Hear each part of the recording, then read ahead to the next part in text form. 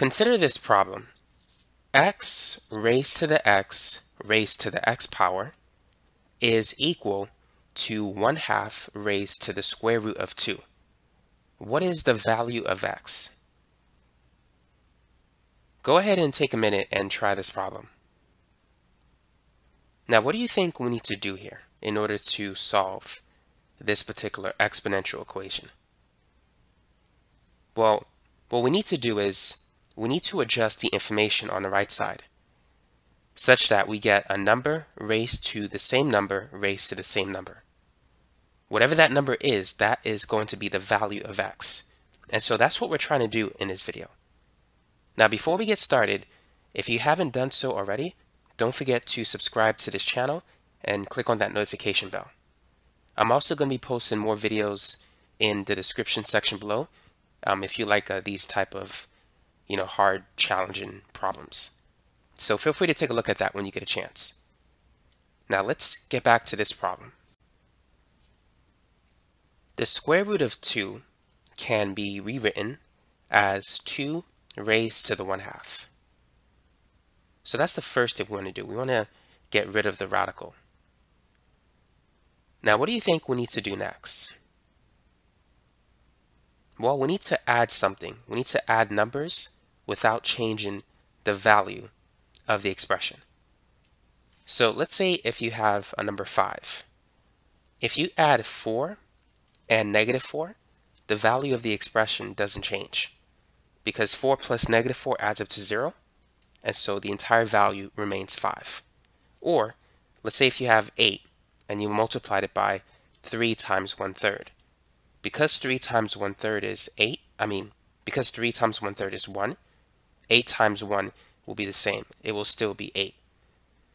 So what we're going to do now is we're going to take the final exponent 1/2 and we're going to multiply it by 2 times 1/2. Because 2 times 1/2 is 1, the value of the expression does not change. But what we can do is multiply 1/2 by 1/2. 1/2 times 1/2 is 1/4. So what we're going to have is we're going to have 2 and then times 1/4.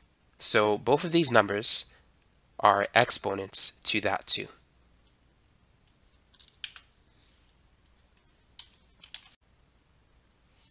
Now the next thing we could do is we can adjust what we have here. That's 2 to the second power.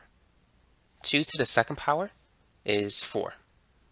So we're going to have 1/2 raised to the 4th power, and then that is raised to the 1/4. So it's not 4 times 1/4, but 4 raised to the 1/4.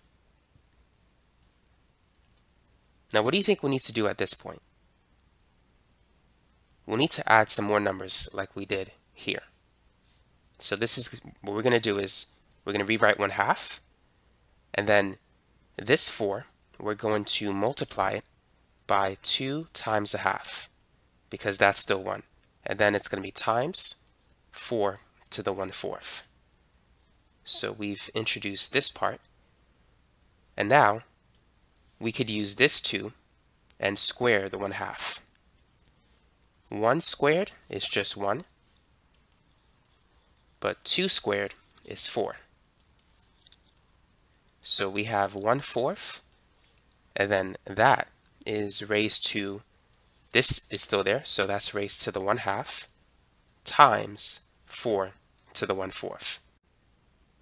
Now, what do you recommend we should do next? We can't multiply 1/2 by 4 because the exponents of those two numbers are not the same. 4 is raised to the 1/4, 1/2 is not.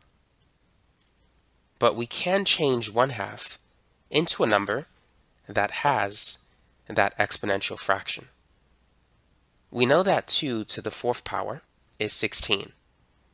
So the 4th root of 16 is 2, which means that the 4th root of 16, by the way, is 16 to the 1/4. So that's equals to 2. To get 1/2, we need to use a negative exponent. 16 to the negative 1/4 is 1 over 2. And whenever you have a negative exponent, you could take this number and move it below the fraction. So we can write that as 1 over 16 to the 1/4, and that's equal to 1/2. Now this expression is equivalent to saying 1 over 16 all raised to the 1/4. So what we're going to do is we're going to replace 1/2 with 1 over 16 raised to the 1/4 because they're equivalent to each other.